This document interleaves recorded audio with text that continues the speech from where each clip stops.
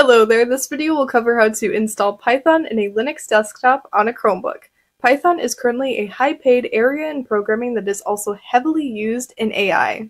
If you are interested in Linux on a Chromebook, then you may be interested in my playlist that will cover how to install and set up a Linux desktop on a Chromebook without running. There will be commands, further information, and updates in the pinned comment for this video. To install Python, we can use Synaptic, which we can get to by going to the menu, and in the Preferences category, we can open up Synaptic Package Manager.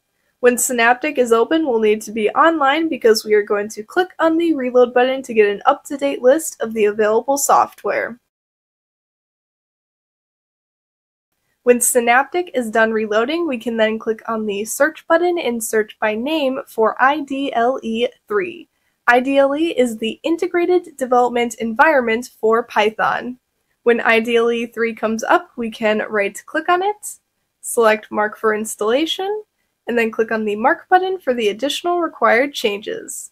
From there, to install IDLE 3, we just need to click on the Apply button, and then click on Apply again to confirm the install.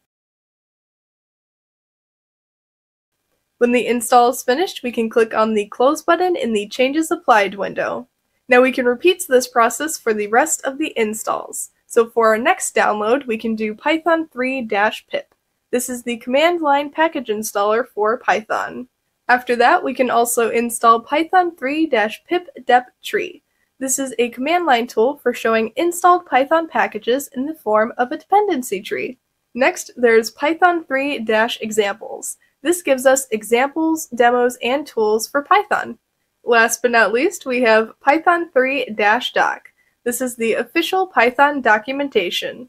After we have finished those installs, we can then close out of Synaptic. Now we can start up Python by going to the menu, and in the programming section, we can open up the Python IDLE. This will open up to a Python shell where we can execute Python code. To configure the IDLE, we can go to the Options menu and select Configure IDLE. From here, under the Fonts tab, we can adjust the fonts to our liking. After adjusting the fonts, we can also go to the Highlights tab, where we can choose the theme and individual colors. Lastly, in the Shell/ED tab, under the Shell Preferences section, I recommend setting the Auto Squeeze Min lines to 5000. And once we are done with our configurations, we can then click on the OK button to apply the changes we made and close out of the settings window. Here I am executing one line of code in the Python shell as an example. So for this instance, when I enter in an equation and I press enter, I get the result of the equation. Now to create a Python file that we can execute, we can go to the File menu and select New File. Here I am just putting in a classic Hello World example. Now to save the file, we can go to the File menu and select Save. From there, we can name the file, and after we've named the file, we can click on the Save button. Note that if you run a program without saving it, that's okay because it will ask you to save the program before running it. It's also a good practice when you are done with the project to save a copy of it outside of the Linux container by using the Chromebook File Manager. Now we can execute the code from the file by going to the Run menu and selecting Run Module. Module is just a fancy way of saying that a file contains Python code. After we've selected Run Module, the code from the file will run in the Python shell. Note that the Python shell will also show what file is running.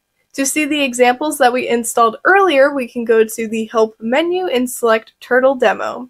In the window that comes up from the Examples menu, we can select from the list of examples, and after we've selected an example, we can click on the Start button where we can see the magic happen.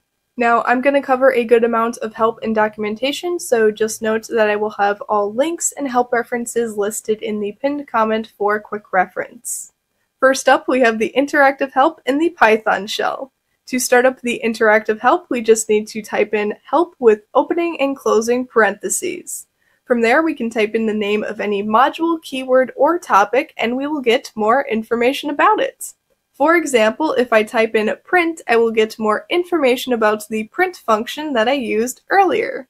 Now to exit out of the interactive help, we just simply type in quit and press enter. For documentation about the IDLE itself, we can go to the Help menu and select IDLE Doc. In the IDLE documentation, there is a TOC button in the top left corner. It stands for Table of Contents, and it lets us navigate to specific parts of the documentation. Now to view the Python documentation that we downloaded earlier, we need to go to a browser and type in file:// and press enter. This will take us to the root directory. From here we can navigate to the Python documentation by either manually clicking through the folders, typing in the rest of the file path, or doing a combination of the two. I'm going to do a combination of the two. First, I'm going to add usr/share/dev-help to the file path. Then I'm going to go into the books folder, and then I'm going to click on the version of Python I am using. And lastly, I'm going to add index.html to the end of the file path, press enter, and then we are taken to the official Python documentation. First thing I recommend doing here is bookmarking the page so we don't have to navigate to it again. Also, if you have more than one version of Python, then you can open up the Python IDLE and it will tell you what version of Python you are using. In the documentation, there's lots of help and there's lots of tutorials. To get to the tutorials, we just need to click on Tutorial, and then slide down to the contents, click on Using the Python Interpreter, and then scroll down a little bit more and we will see the first code example. To go to the next or previous tutorials, we can scroll down to the bottom and then click on the previous or next buttons. These buttons are also located at the top right of the pages. Another good resource is the official Python website, which is python.org. Here they have downloads available cross-platform for Linux, Windows, macOS, and more. They also have news and updates on what's going on with Python, and they have tons of documentation. They even have job listings. Another link you may be interested in is tensorflow.org. This is a machine learning platform that is done with Python. There's also developers.google.com/machine-learning/crash-course. This teaches machine learning with Python and TensorFlow. One last link you may be interested in is a YouTube video called AlphaGo, which is about AI, and it is a lot of fun to watch. One other place we can get more help or documentation for Python is from the terminal by doing python3 --help. We can also do man-python3 for a more detailed help. Additionally, we can do IDLE --help for more information about the Python IDLE. We can also do man-IDLE for more detailed documentation. Keep in mind that I've only gone over a few reference materials and that there's a ton more that covers Python in the form of websites, YouTubes, and books. Lastly, I have a couple of recommendations that can help with a Python workflow, one of which is pinning the Python IDLE to the taskbar. We can do that by right-clicking on the Application Launch Bar, select Application Launch Bar Settings, and then from the list of installed applications, select the Python IDLE. From there, click on the Add button. We can then close out of the Application Launch Bar settings. Now we can open up the Python IDLE from the taskbar with a single click for quicker access. Lastly, it can be helpful to switch between desktops by doing Control, Alt, and then pressing on the right or left arrow keys. This can be helpful when referencing tutorials, documentation, notes, and so on.